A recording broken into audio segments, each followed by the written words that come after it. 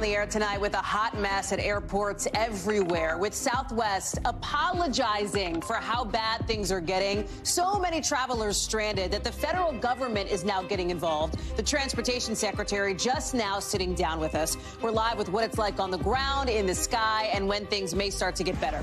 Plus, some breaking news just in the last hour. The Supreme Court will let a controversial border policy stay in place. We'll talk about what that means for tens of thousands of migrants looking for asylum now. And a new study out today shows more and more kids being taken to the ER for mental health care. The desperation driving that spike and what parents can do. Plus, in tonight's original, we're looking at how South Korea is way behind other developed countries when it comes to LGBTQ+ rights, how some activists there are working hard to change it. And $500 million could be yours, maybe, in tonight's Mega Millions drawing, the second biggest jackpot of the year. And if you feel like there's been a lot of big lottos lately, you are not wrong. We're going to explain why a little bit later on in the show. Hey there, I'm Hallie. It's good to be with you. And just when you thought the mess at airports could not get messier, welcome to Tuesday. Especially if you're flying one airline in particular. Right now, as we speak, you've got more than 3,000 flights canceled, another 5,000 plus delayed. Why? Most of the big airlines have recovered after that massive winter storm over the holiday weekend, except for one, Southwest, where problems seem to have really snowballed over the last couple of days. More than 60% of Southwest flights have been spiked today. For comparison, some other big airlines like American and United, they've only canceled a max of about 2% of flights today. Southwest is saying sorry, but that is 0% helpful to people trying to manage their end of 2022 plans, especially considering Southwest is only flying about a third of its usual schedule today. Seems like these days, anytime you book an airline, you roll the dice. They canceled the flight, and our bags and luggage were stuck in Chicago for 2 days. What are your hopes as you guys board this flight? That it takes off. It's not just travelers who are upset. Members of Congress want the company to pay customers for the inconvenience. And now you've got the federal government maybe getting involved, with the Department of Transportation calling the whole thing unacceptable. Nyala Charles is covering this live for us from LAX. Nyala, I mean, this has gotten the attention of President Biden, who is tweeting about this tonight. The question is, what are the feds going to actually do about it? And will it make a difference to all these people who are trying to figure out how to get home? Right here at LAX, it's horrible listening to everyone's stories about how they wanted to leave but can't get out of here, even if it is Los Angeles. Take a look here at the board. You can see a majority of these flights departing are canceled, and Southwest says it's actually making all flights out of all the Southern California airports unavailable until New Year's Eve. In a statement to us, they say we're working with safety at the forefront to urgently address wide-scale disruption by rebalancing the airline and repositioning crews in our fleet, ultimately to best serve all who plan to travel with us. And like you said, Hallie, the reason why Southwest is getting so much attention is because, comparatively speaking to the other airlines, it has more delays and cancellations. According to FlightAware today, 63% of all canceled flights are Southwest flights, and that's why it's getting the attention of the Department of Transportation, because they're calling that the fiasco here unacceptable, not just on the delays and cancellation side, but also what they're calling a customer support failure. Hallie? One of the things that's been interesting as we've seen this develop throughout the course of the day has been the federal response to this. Our Tom Yamas just spoke with Transportation Secretary Pete Buttigieg, like literally just in the last 20 minutes or so. I want to play a piece of this conversation here. Let me roll it. Secretary, I want to go back to October of last year when Southwest had nearly the exact same problem. Thousands of flights canceled. How can travelers have faith in the airline and, to be frank, have faith in your department as a watchdog if these problems keep happening? Well, what we did, especially over the course of the problems we saw this year, was press the airlines to increase their customer service commitments. They did that. They did that in writing. And now that we have that in hand, we are able to hold them accountable to a higher standard than what was possible last year. Now, again, what we have going on right now is different for Southwest, this one airline, than what we're seeing across the rest of the system.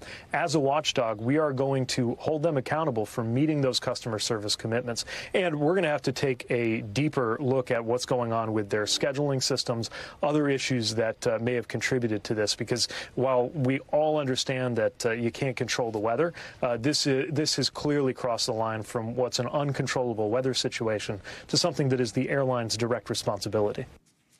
More from that interview with the Transportation Secretary tonight on Nightly News starting at 6:30 Eastern. Now, it was interesting to hear the Secretary say that Southwest, in his view, has clearly crossed a line, that this situation is different from the kind of run-of-the-mill issues that might be caused. Like, yeah, when there's weather, this stuff happens, but this is not that.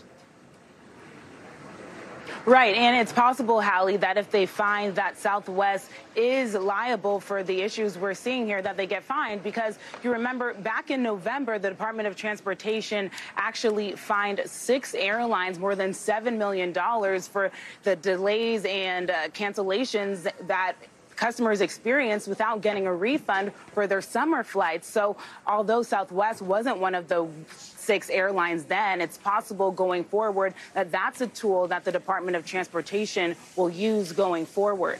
Hallie? Nyla Charles live for us there at LAX in front of that Southwest counter. Just look back there, Nyla. How is it been? Like, it doesn't look so bad now. What's it been like throughout the day? I mean, a total show?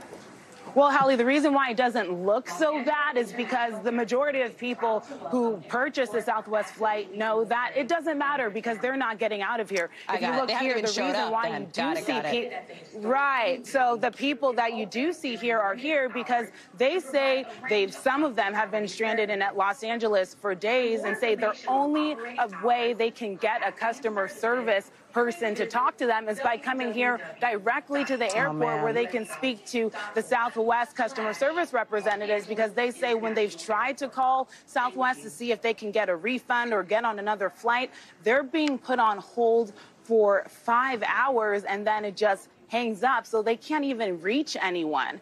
So it's just so you can get an understanding of just how bad it is. I want you to hear what we heard from a passenger who was trying to leave today but doesn't know if he will be able to.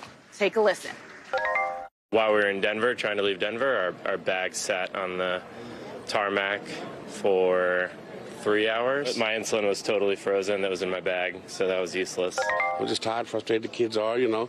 It's hard, you know, with nothing, you know, no clothes, nothing.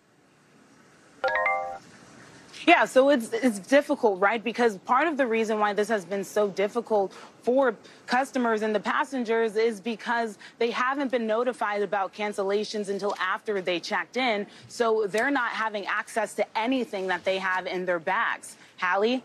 Nyla Charles, again, live from us there at LAX. Thanks for that, Nyla. I just was kind of curious at the scene there behind you. I appreciate that. We talked about the winter weather and how that has played at least somewhat of a part in some of those other airline delays. But listen, the winter weather is not over, with Buffalo, New York, trying to recover from what has become the deadliest storm in that area in at least 2 generations. We're learning now today that more than 30 people have been killed because of the storm over these last few days. And to put this in context, right, blizzard conditions. That's like whiteout conditions, crazy wind, tons of snow. 37 straight hours is what they saw in Buffalo. That's the longest blizzard condition situation on record since 1950. Look at this video from a Target employee in one of the suburbs of Buffalo. You had some employees and customers stuck inside the store for more than 50 hours. It was so bad. Look, how were they supposed to get home?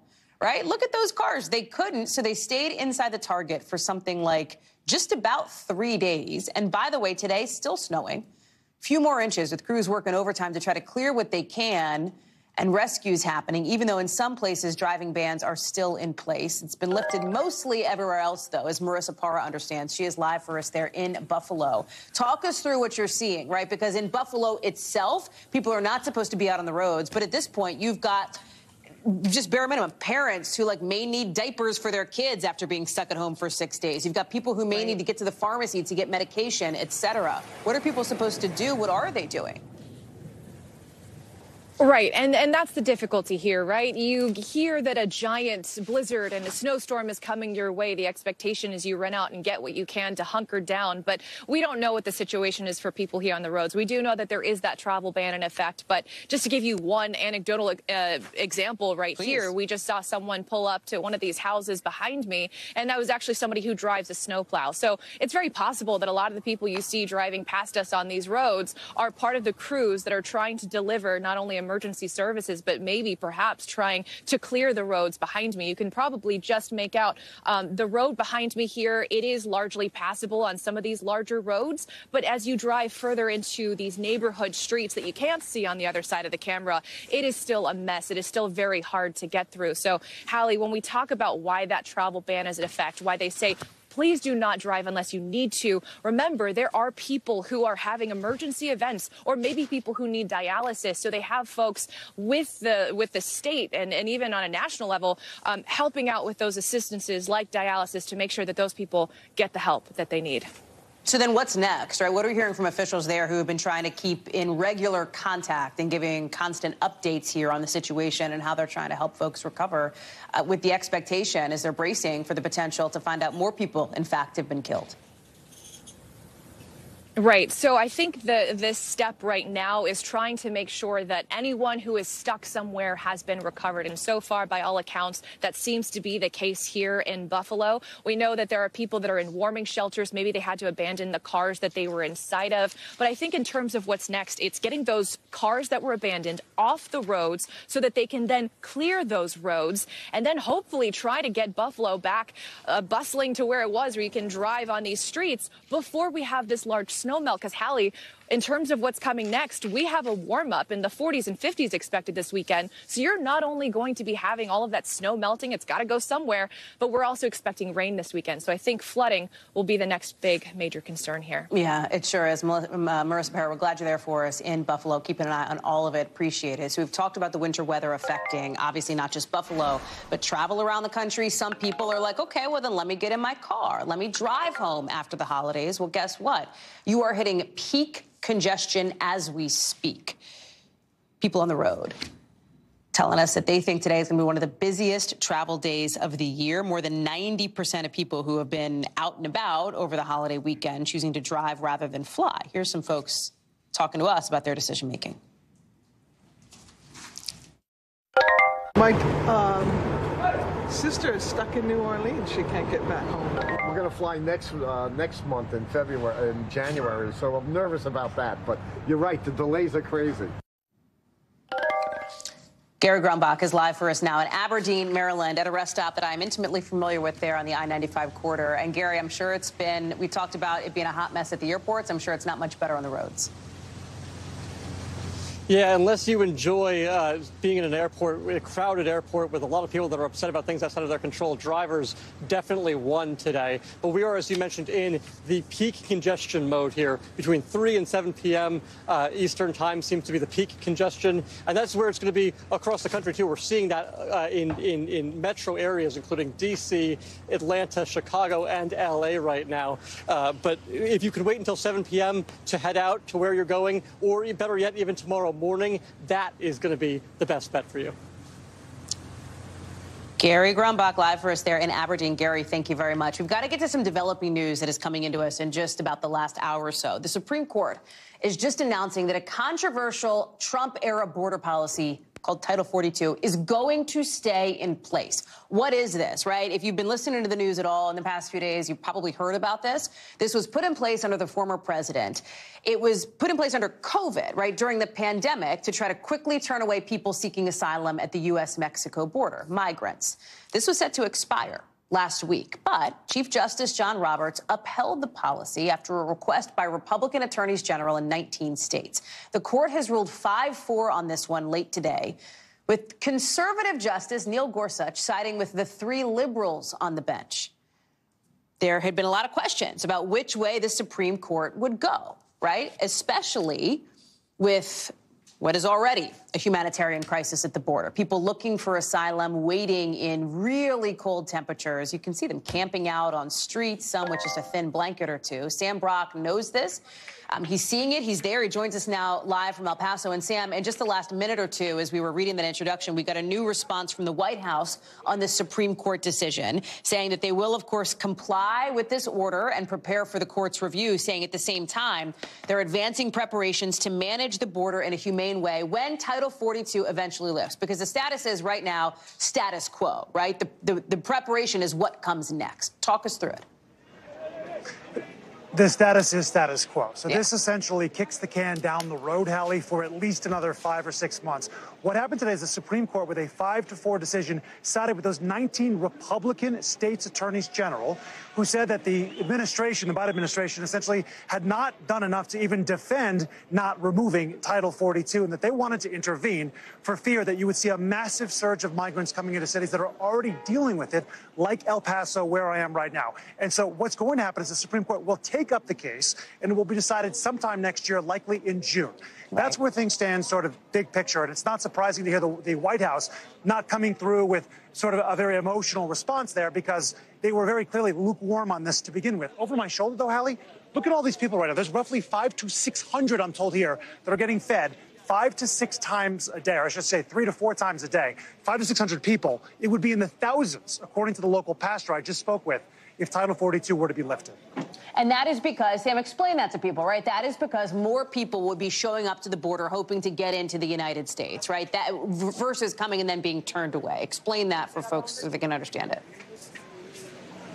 Yeah, there's absolutely no doubt that there's people waiting in Mexico right now to cross the border and come here because they were under the impression that on December 21st, Title 42 was going to be lifted. Now, obviously, that didn't happen, but these folks have spent months trekking over here, Hallie, so it's not a short-term decision by any means. They want to come into the country.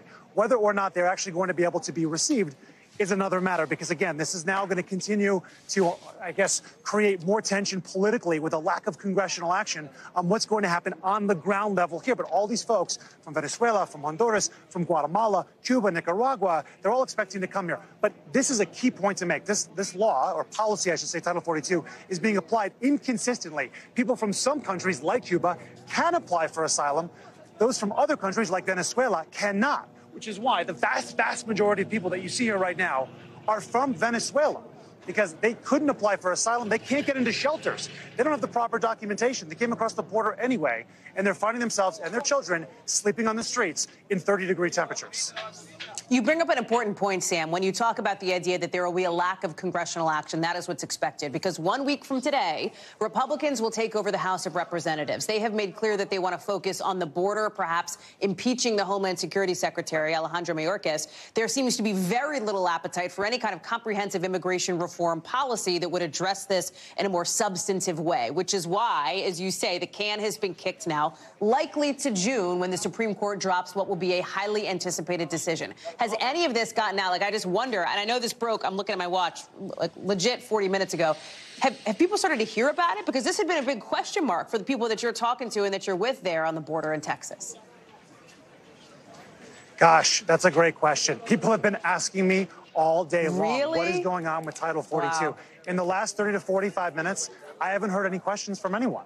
And so, to be honest, I mean, everyone here has cell phones. They are checking information on there, but I have not heard any conversations, and my Spanish is a little suspect. But I have not heard any conversations so far about the Supreme Court decision that came out today. But that's a great point, Hallie, and we'll be going out there right now to find out what people are actually saying about this. Just curious, Sam. Thank you so much. I'm so glad you're there. I'm so glad you're bringing us a perspective from there on the ground. We'll look for you more tonight on Nightly News, of course, and then throughout the day on NBC News Now. Appreciate it, friend.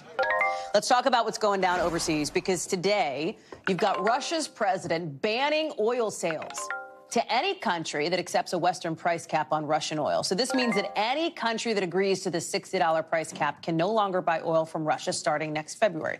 If you're like, wait a second, what does this matter, right?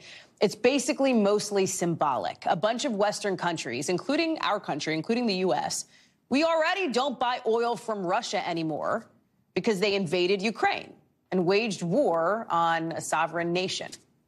As for what's going on the ground in Ukraine, serious fighting in a couple of regions there claimed by Russia. And a new warning now for people in Ukraine to be on alert for an escalation right on New Year's Eve. The energy minister says there could be an attack that would cause, in his words, maximum damage to the already battered energy grid. Matt Bradley is joining us now. Start there with what people are bracing for 4 or 5 days from now, 3 or 4 days from now. How real is the concern? Well, this is something that President Zelensky has come up with, saying that it's possible that the Russians are going to be attacking ahead of New Year's Eve. But there's been a couple of occasions, several occasions, that we've expected to see a massive Russian bombardment of the entire country or here in Kyiv, and we haven't really seen that. The Russians have already attacked a lot of the electricity infrastructure here in Kyiv. Some of it, quite a bit of it, has been brought back online thanks to the tireless work of Ukrainian energy officials and workers who have been working 24/7 trying to keep the lights on in this city and really throughout the country. But whether or not Vladimir Putin decides to attack before New Year's Eve in order to try to ruin the holidays once again, well, that's yet to be seen because, like I said, he's been doing attacks. There's been a constant throb of attacks, mostly on the front lines, mostly in places where there's actual fighting. And for the last several weeks, we haven't seen that kind of large-scale bombardment, even after President Zelensky made that historic trip to Congress and even around Christmas time. Talk about this price cap situation here, because we've been waiting on a response from Russia. We now have it. But as we mentioned, this feels mostly symbolic, Matt, since there aren't many Western countries who are actually getting oil from Russia right now in the first place. Yeah, I mean, Hallie, a lot of that is going to depend on how the Russians decide to implement their decision today, because the fact is the countries that are still buying oil from Russia, like China, Turkey, and India, those are countries that are already buying under that $60 price cap, but they're not party to that ban. So if Russia decides anybody's buying oil under that $60 price cap already, even if they're just buying it because that's the price they're paying, those countries are going to be banned from buying oil. Well, that could have a major impact on global prices. We got to remember, oil is a globally traded commodity. It's a price that's set across the entire world. So it's kind of hard to target it, and that's why this whole thing has been so tricky to begin with. It's why a lot of people say a lot of these bans, these embargoes, these price caps, they're not so effective to begin with because they're trying to split the difference between trying to punish Russia without trying to punish its opponents. Matt Bradley, live for us there in Kyiv. Matt, thank you very much, as always, for your reporting on the ground. Coming up, if you're one of the tens of thousands of people planning your dry January already, new research suggests the benefits last a lot longer than just a month. We'll talk about it. Plus, the January 6th Select Committee releasing even more witness transcripts late today. We'll tell you what we're learning as our team is combing through it all. Coming up.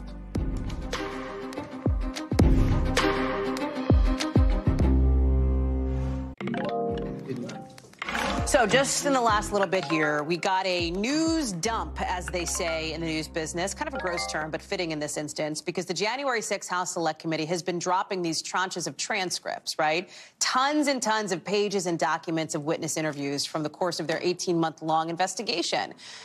We got another one of those drops just within the last couple of hours or so from witnesses to the committee as they investigated the events of January 6th, including the Georgia Secretary of State Brad Raffensperger and several cabinet secretaries, including Stephen Mnuchin, for example. I want to bring in Brian Nobles, one of our Capitol Hill correspondents, who has been reading, 2,000 pages of material in the last hour or so. So thank you. There's some interesting stuff in here, right? And again, to set the table, this was all about the January 6th committee has put out its final report. We know that they blame Donald Trump for the events of that day. What we're seeing now, though, are how they came to that conclusion based on these interviews, including from people like Stephen Mnuchin, Eugene Scalia, who was also a member of the cabinet.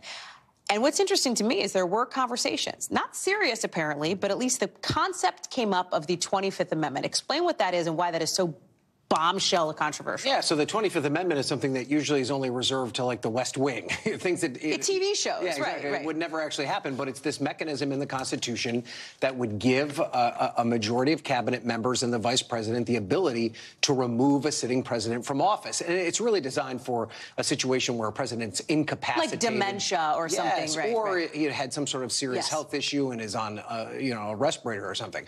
So there were conversations. Steve Mnuchin said in his his transcript that there were conversations, but they never went anywhere.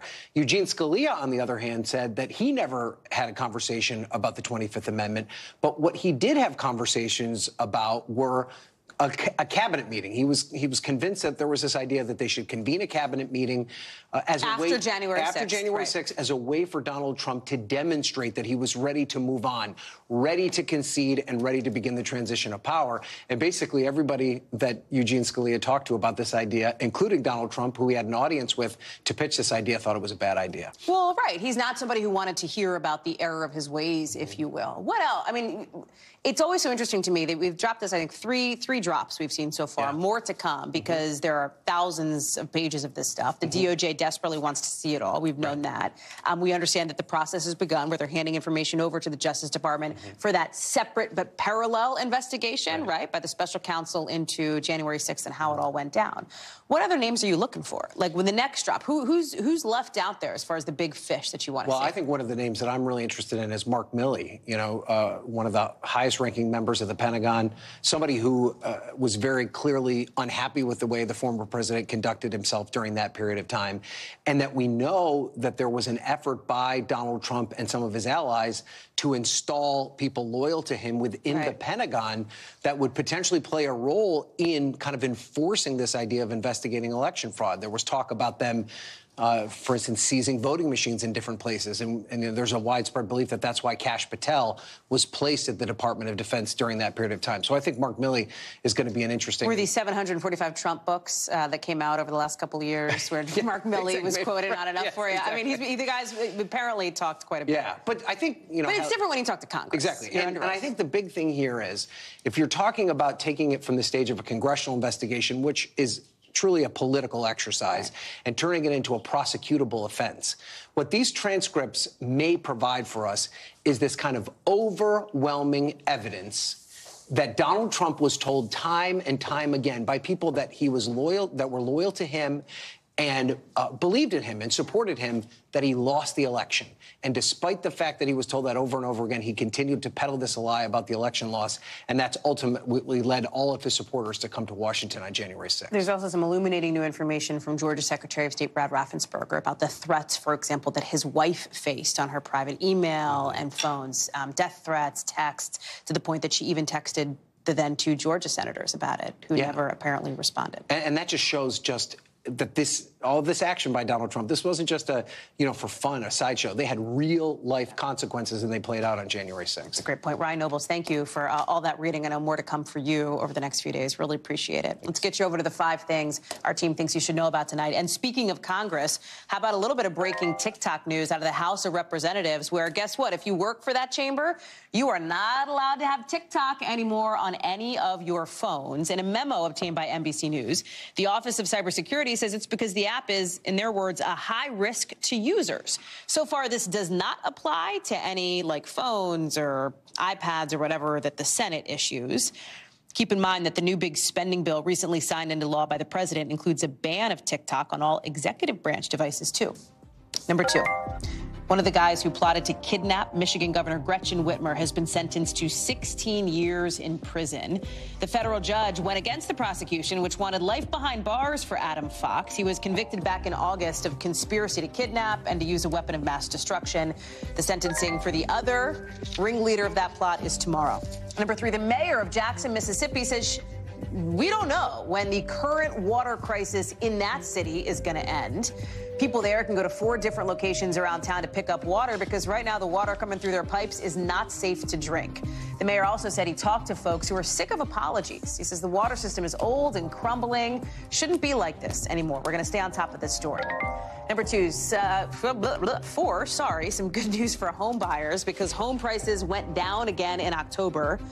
Month number 4 in a row of prices falling. Economists think prices will keep slipping from their peaks in the spring, partly because of those high mortgage rates now. Number 5, if you're thinking about doing a dry January, those benefits could last a whole lot longer than a month. Some new studies show people who gave up alcohol for just 30 days ended up changing their drinking habits for much longer. And that means a lot of good things for your health, like maybe losing some weight, better sleep, better moods, better energy. Something to consider. Let's talk about Other new studies in the medical front now, including kids with mental health needs, often brought to psychiatric emergency rooms for care, but the care they get is only a temporary fix. And the kids wind up back in the pediatric ER a couple months later. These are kids with mental health crises, brought to these emergency departments by caretakers who are overwhelmed or scared. All of it written up in a new study out today in the journal JAMA Pediatrics. Researchers are really honing in on this piece where they revisit these ERs, right? So it's not the first time, but the second or third time that these kids come back, because the kids who do that are more likely to suffer from things like psychotic disorders, disruptive control disorders, neurodevelopmental issues. In a lot of cases, the kids were treated with sedatives or other drugs on their first visit. Dr. Scott Hadland is a pediatrician at Mass General and joins us now. Explain why this is such a significant study and such a big deal here. Well, this is a major study from all across the United States of children's hospitals across this country. And I apologize, by the way, because as a pediatrician, I have caught one of these viruses going around and I'm starting to lose my voice. But this study was really important because it actually demonstrated the extent to which so many children come back to the emergency department after initial visit. And clearly what's going on is that they're not receiving ultimately the services that they need outside of emergency departments, and families are really left with nowhere to turn. It feels like, to me, the takeaway from looking at this new research is that the pediatric mental health system is not living up to what it needs to do for kids. Am I overreading it, or is that a fair statement? That's absolutely correct. We are in a mental health crisis among children and adolescents in this country. And the U.S. Surgeon General confirmed as much in a recent report. For me, as a practicing pediatrician, when I go to the office and I see patients during the day, I would estimate that at least 4 out of every 5 patients that I see on a typical day are struggling with mental health problems. And the most common ones are depression, anxiety, and in some cases, concerns about suicide. And this is what's really sort of overwhelming our emergency departments. And again, this is happening because families really have very few other places to turn to. And so they turn to the emergency department to keep their kids safe. But so what should parents do? Because that feels like the option, right? If you're a parent, if you're a caregiver who is at the end of your, like you just don't know what else to do and you're desperate and you want to get this child care, you think, well, this is what I have to do. There are some services out there that can help support families. And so the government, for example, maintains what they call a treatment locator, which is a searchable database so that families and doctors can find clinical programs that are near them that can provide psychiatric care for families who need it. And then, looking at this study, which again is actually from the pre-COVID era, it's actually from a time before COVID had actually exacerbated depression and anxiety even more in recent years. It's important that families can also turn to pediatricians like me and ask for support, because we often have services available in our offices for families that don't have other places to turn. Dr. Scott Hadland, thank you very much for that. Appreciate it. As a reminder, if you are struggling with mental health, there are resources available to you. Take a look at your screen. However you're streaming this, take a screen grab if you're on your phone, snap a pic if you're looking at it on TV. Lots of places that are there to be able to help you, including, of course, the National Domestic Violence Helpline and the National Suicide Prevention Lifeline, 1-800-273-TALK. When we come back, we'll talk about an incoming New York congressman in a catch-me-if-you-can-esque story, now acknowledging that, yes, he did not straight up tell the truth on the campaign trail. The new reaction in just the last couple of minutes from one of his fellow congressmen-elect coming up in just a sec. To a new twist and some new pushback now in the catch-me-if-you-can-esque saga over a soon-to-be member of Congress, with Republican George Santos acknowledging today to the New York Post and others that he didn't tell the truth about himself on the campaign trail. Like that degree from Baruch College, he didn't go there. Or that career working for Goldman Sachs and Citigroup, he didn't work there, at least not directly. Or his claims of being Jewish, he is Catholic. Santos explaining all this by saying, for example, he's embarrassed that he never graduated from college, which is why he pretended he did, and that it was a poor choice of words to say he worked at those Wall Street firms, and that it was obvious he's clearly Catholic and never claimed to be Jewish, only Jew-ish, Jewish. And despite that admittedly fraudulent resume, Santos insists he is no fraud. I'm not a criminal who defrauded the entire country and made up this fictional character and ran for Congress. A lot of people overstate in their resumes or twist a little bit or ingratiate themselves. I'm not saying I'm not guilty of that. Joining us now is senior national politics reporter Jonathan Allen. And John, one of the questions had been, okay, so this happened, right? Santos obviously didn't tell the truth. He's acknowledging that he didn't tell the truth. But will it matter, right? You now have one of his fellow incoming New York members of Congress, Nick LaLota, who's just in the last couple of minutes tweeting out a statement calling for a full investigation by the House Ethics Committee once Santos is sworn in a week from today, as he fully anticipates and expects to do. How realistic is it that there's going to be some ethics investigation into this guy? It's a great question, Hallie. First, I would say chutzpah is not a disqualifier for being a member of Congress. As far as an ethics investigation, that's probably the most likely punishment you're going to see. There was a Supreme Court case in 1969, Powell versus McCormick, involving Adam Clayton Powell from New York, where basically the court said that they couldn't not seat a member based on stuff that had happened in between elections.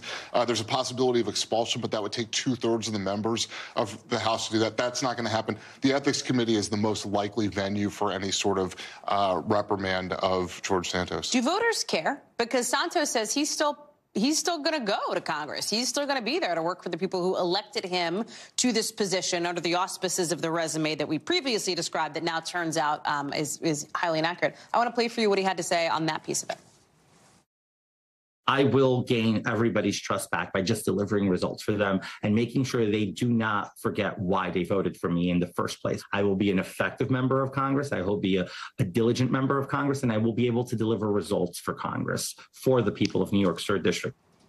Well, look, if he's able to deliver results for the people of New York's 3rd District to the point that they forgive all of the lies, then I guess he will get away with all of this. Be reelected in 2 years, right? Be reelected in 2 years. But this is not an easy district. This is a Biden district, one that Biden won by about 8 points. It didn't exist at the time in the current configuration, but had it been run in the current configuration, Biden would have won by about 8 points. So he's got a lot of uphill work to do, and he's got his neighbor, who's also in a competitive district, now calling for an ethics investigation, Nick LaLota, a fellow Republican incoming freshman. So he's got a lot of work to do. I've never seen anything like this, Hallie, and yet at some level it was somewhat, I think, a little bit predictable or inevitable that we were going to get somebody. No, don't do that. Don't do the savvy insider thing. This wasn't predictable. How is this predictable? Well, I just mean that we've been moving in this direction where, you asked, does it matter? And you have to look at what's going on in politics right now and say, like, does anything matter? Because this guy lied about everything. I mean, he said he was embarrassed about not graduating from college. I'm embarrassed about my transcript. It doesn't mean that I tell people I went to Harvard, right? I mean, this is just a completely different level. And about a bunch of other stuff, too, whether he owned properties, he didn't, whether, I mean, there's the list. We only named a few of these examples here. He said we could take the whole hour. Right. Right. You talk about, though, does anything matter, right? Like, at least in some ways, there is pushback from inside the GOP. Like, setting aside some of the inside weedsy Washington stuff, we talked about him being Catholic, but having talked about his grandfather who escaped Nazis in the Holocaust, like, the Republican Jewish coalition is out today saying he misrepresented himself, basically saying, George Santos, please never come to any of our events ever again. Yeah, I mean, the RJC is saying, don't appropriate the Holocaust. I'm Jewish. My father's Jewish. My mother's Christian. That counts. Not making up some past history as you are campaigning, right, because you think that it may be helpful to you. So it's not surprising the RJC said that. I think you are going to continue to see some pushback. You probably won't see it from Kevin McCarthy because he can't afford to alienate anybody who's voting for Speaker between now and January 3rd. And didn't Santos come out right after all this broke and said, hey, I'm going to vote for Kevin McCarthy for Speaker? Right. And so that's, if you're Kevin McCarthy, you got to be careful not to lose any votes. George Santos, again, explaining all of this, saying, having some reasons why he said these things, up to the voters to decide how they see it. Jonathan Allen, thank you very much. Appreciate it. To tonight's original now, with in-depth reporting on a topic we've been keeping an eye on. And tonight, it's about South Korea, which stands out among other developed democracies when it comes to, frankly, no LGBTQ+ rights, or at least very few of them. A poll from just last year says only 38% of South Koreans support same-sex marriage. A poll from the same year here in the U.S. puts support for that. In this country, it's 70%. Well, now some South Korean activists are calling on their government to take a key first step toward legal equality for the LGBTQ+ community.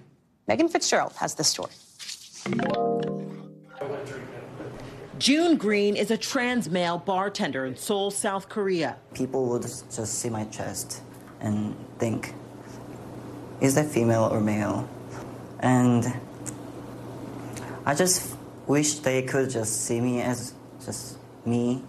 He says in recent years, he suffered from body and gender dysmorphia, but performing in drag has helped. I did drag, and then I started to accept my femininity, and it really helped. South Korean national law doesn't protect against discrimination based on sexual orientation or gender identity. Same-sex marriage and civil unions are illegal. And in the military, same-sex intercourse is a crime, punishable by up to 2 years in prison. Among the world's wealthiest democracies, South Korea is one of 3 to receive an F, which the F&M Global Barometer of Gay Rights defines as, quote, persecuting its LGBTQ+ community. Activists say one major reform could change that. 차별금지법은 대한민국의 모든 시민들이 A non-discrimination bill is a basic law that would protect all citizens of South Korea from unjust discrimination without exception. Representative Jung Hae-young, a member of South Korea's National Assembly, calls herself an advocate for South Korea's LGBTQ community. For example, in South Korea, there are a few non-discrimination laws in place for the disabled or sexism in employment. However, there is no anti-discrimination law that protects all citizens. The Assembly unsuccessfully trying to pass a comprehensive non-discrimination bill at least 8 times since 2008. The country's conservative president, Yoon Suk-yeol, his conservative People Power Party, and the powerful Christian lobbies all oppose the bill. Earlier this year, the Biden administration tapping Philip Goldberg, who is gay, to serve as U.S. ambassador to South Korea. Sparking protests from Christian groups calling the move, quote, homosexual imperialism. The offices of South Korean President Yoon Suk-yeol, the Conservative Party, and left-leaning major opposition party did not respond to our request for comment. Protestant pastor Yona Lee, a prominent voice speaking out against the bill, arguing LGBTQ+ Koreans can live their lives freely even if they can't get married. Members of the community feeling differently. Because we still don't have anti-discrimination law, I often feel threatened to just walk on the street. June is putting his hope in the next generation. I think our generation and the future generation are the ones who's gonna make the change. In February, then presidential candidate Yoon said to Human Rights Watch he acknowledges the right to choose one's sexual orientation, but needs to carefully approach the issue because denying biologically assigned genders and recognizing same-sex couples could have significant social impacts. To be clear, he didn't elaborate or explain what he means by impact. And, opposition aside, Representative Jang says that she and her party will continue to fight for this non-discrimination bill until it becomes law. Hallie? Our thanks to Megan Fitzgerald for that story and to producer Michael Mitsanas, who worked for months to bring that story to life. Appreciate it. Coming up here on the show, the Miami Dolphins quarterback making headlines again, but not for reasons he may want. We'll talk about this concussion protocol situation and why it's prompting warnings from a few former players. Plus, one Florida couple getting the ultimate Christmas gift this year. You know what it is? We'll tell you in the local right after the break. NBC News covers hundreds of stories every day, and because you couldn't possibly read or watch or listen to them all, our bureau teams have done it for you. This is what they tell us is going down in their regions in a segment we call The Local. From our Southern Bureau, a Florida couple reunited with a lost engagement ring after something like 2 decades. So why are you looking at a toilet? Well, because that's but the woman accidentally flushed her diamond ring down 21 years ago, right after her husband proposed. But an eagle-eyed plumber was just replacing the toilet right before Christmas. Found it, she got it back on Christmas Day, clean and fresh. Out of our Northeast Bureau, New York City is getting ready for New Year's Eve. Workers starting to assemble the 12-foot wide ball drop situation in Times Square today. 2,600 Waterford crystal triangles. You can watch it drop, of course, on NBC in just a few days.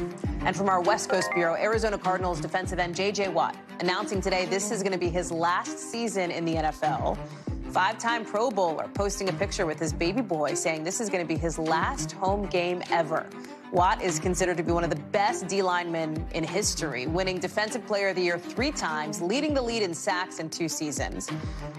The announcement comes just a few months after Watt had a procedure for a heart condition. Some more news out of the NFL tonight. The QB of the Miami Dolphins back in the spotlight because of a potential head injury. Tua Tagovailoa has been placed in the NFL's concussion protocol for the 2nd time this season. It seemed like he hit his head on the ground during the 2nd quarter on Sunday's game against the Packers, but then he played the whole game. And you might be thinking, well, wait a second, this story sounds familiar for Tua. Yeah, that's because he was knocked unconscious on the field just a few months ago. NBC News medical contributor Dr. Natalie Azar is joining us now. The whole Tua concussion thing back in September was pretty big news because the NFL agreed that they would update its concussion protocol. So what is actually different now? Does it go far enough? Right. So, Hallie, basically what happens is if a player sustains a hit and they're having symptoms, the protocol is initiated. If the player, even if the player is not having symptoms, though, and somebody on the sidelines, a coach, a player, the team doctor says, you know what, that was a pretty bad hit, we're going to initiate the protocol. They get a sideline survey, and if they have any number of symptoms like loss of consciousness, confusion, amnesia, a seizure, prior to this change, that would have meant stop play, you're done. What they added was this symptom called ataxia. And what that refers to, Hallie, is an issue with balance or your stability or your motor coordination or a speech issue. And that was the difference. And by the way, if anything there is kind of equivocal, then you get taken into the locker room and you get an even, more thorough evaluation with experts and a neurological, full neurological exam. And then they decide whether or not you can go back in. So that symptom or that sign, ataxia, was the thing that made a difference. You've got some former players now, some former NFLers that are saying to the Dolphins, to the NFL, even to Tua personally, basically, let your season be over now so that you don't get hurt more. We saw this from the former quarterback here in Washington, RG3, tweeting that Tua's long-term health is more important than playing again this year. Explain those long-term implications here, right? Absolutely. So, look, I mean, most people will say that if you have sustain a mild concussion, which is, by the way, a traumatic brain injury, that, that you should fully recover within a couple of weeks or even a couple of months. Football, repetitive trauma in football or any sort of contact sport isn't really considered mild, right?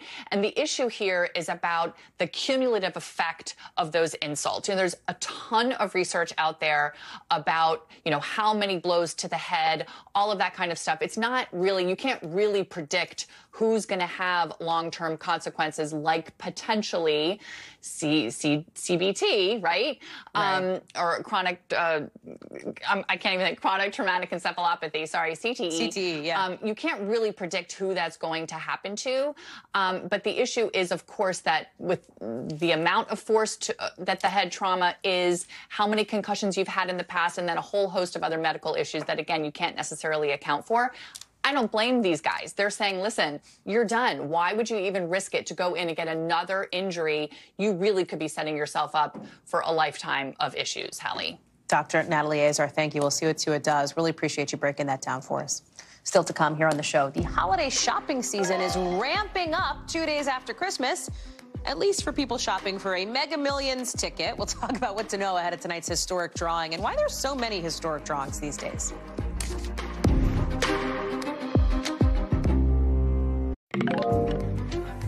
Somebody among us may be about to give their 2 weeks and move to a private island. That is because the Mega Millions jackpot drawing is just hours away. $500 million at stake, man. One of the biggest potential drawings since Mega Millions started 20-plus years ago. NBC's senior national lottery correspondent, Mega Millions correspondent, Carrie Sanders is joining us now. Carrie, so first of all, I have seen you buy about 45 Mega Millions tickets today alone. How many tickets do you have right now in your pocket? Just tell me.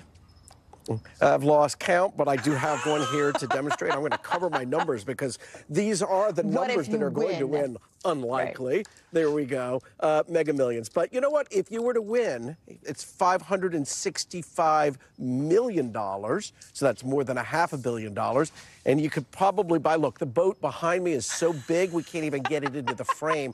That's the kind of thing you could spend your money on if you were to win. And yeah, this is a big one. This is, well, when you consider what's been going on this year, this is yet one more giant kind of jackpot here. And this is, believe it or not, the 6th largest in history for Mega Millions. So we're talking about some serious cash.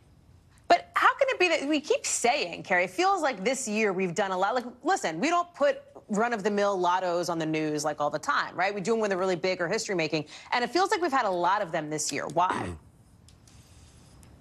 We have, because the people realize who run the lotteries, if they can get sort of the odds being a little more difficult, then fewer people seem to win and the jackpots get larger. So if there were only 2 numbers, it would be a 50-50 shot that you're going to win. When you keep adding numbers, the combinations and permutations of all of that result in not a lot of winners. And when you don't have a lot of winners, the jackpots grow and grow and grow. Yeah. It was just last month that there was another 502, I think it was, let's say $502 million Mega Millions ticket.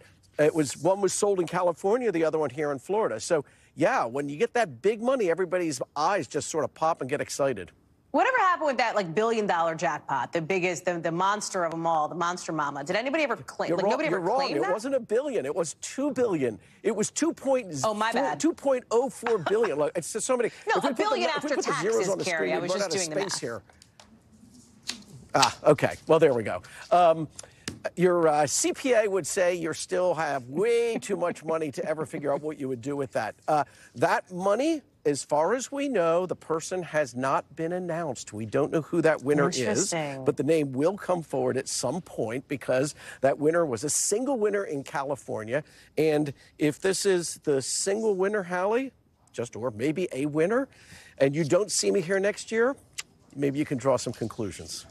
Oh, I'll be looking for a little gifty in the mail if that's the case, Mr. Kerry Sanders. You have my address. Thank you. Hey, I appreciate you. Listen, good luck. We'll see how the drawing goes tonight, Kerry. Glad you're on. Again, our senior lottery jackpot correspondent. Good luck. That does it for us for this hour. We're going to have more of you here tomorrow. Same time, same place. Hope you get out to get your ticket. More coverage picks up right now.